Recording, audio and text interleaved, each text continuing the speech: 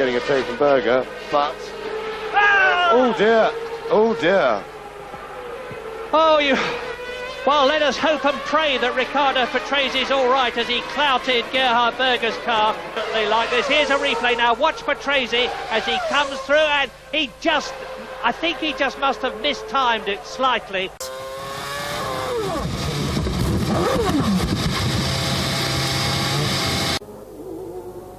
Studying the replay, it's amazing that from such a collision, Caffey could emerge relatively unscathed.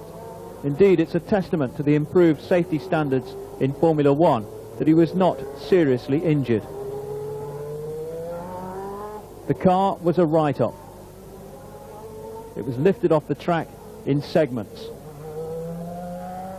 The whole of the back end totally ripped away from the rest of the chassis.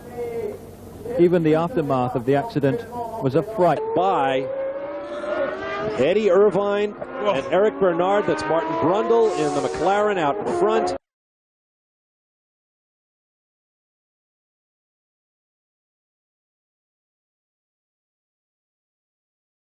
There is only one place he's going to end up, and that is in the tyre wall. Rear first, front follows, bang! Oh, and that is very bold. Oh, out goes Schumacher. Damon is coming in. Now that's bad from Schumacher. Schumacher should have known his car was damaged. Qui arrive, et oh là là, eh bien oui, il est télescopé en revenant.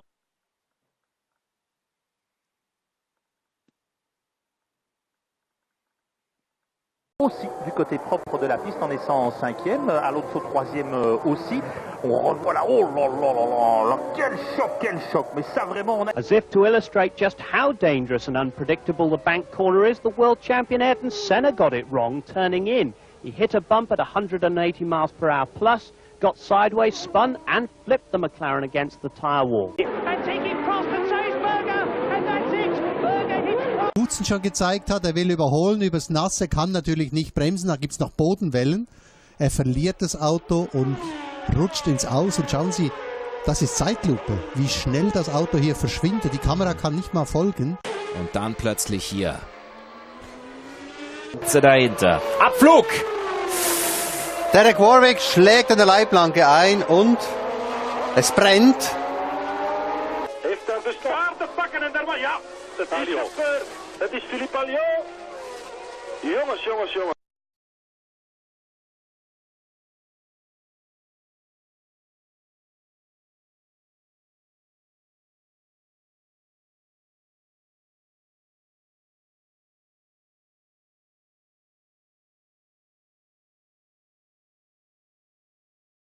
Someone would run into trouble. Oh, and that's one of the McLarens. That is Kimi Raikkonen, I believe, is it?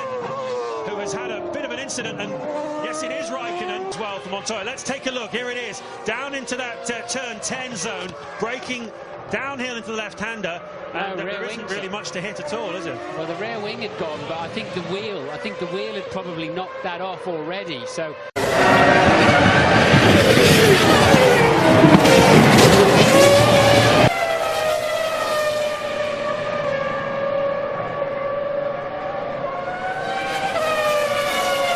Replay now.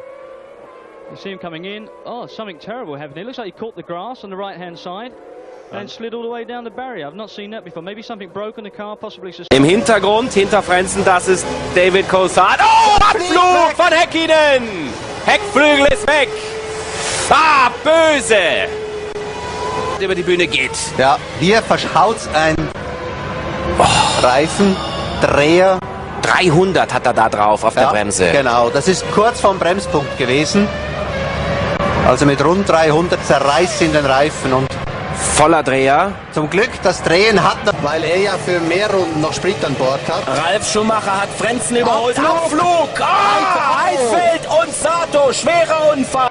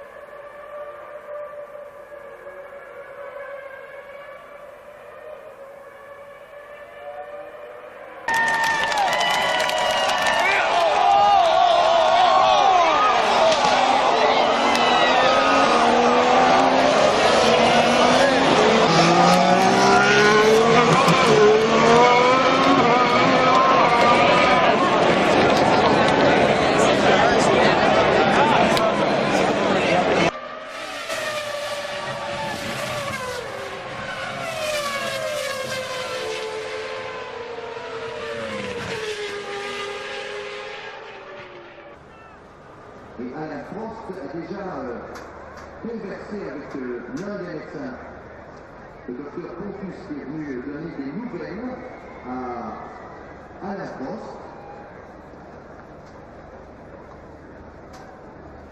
Le manager de l'écurie, le propriétaire de sa propre écurie, bien entendu, dont les essais s'étaient particulièrement bien déroulés pour Heinz-Harald Frenzen, puis il avait connu des problèmes, Heinz-Harald Frenzen, puis maintenant c'est Luciano Buschi, un week-end difficile pour Alain Prost et ses hommes.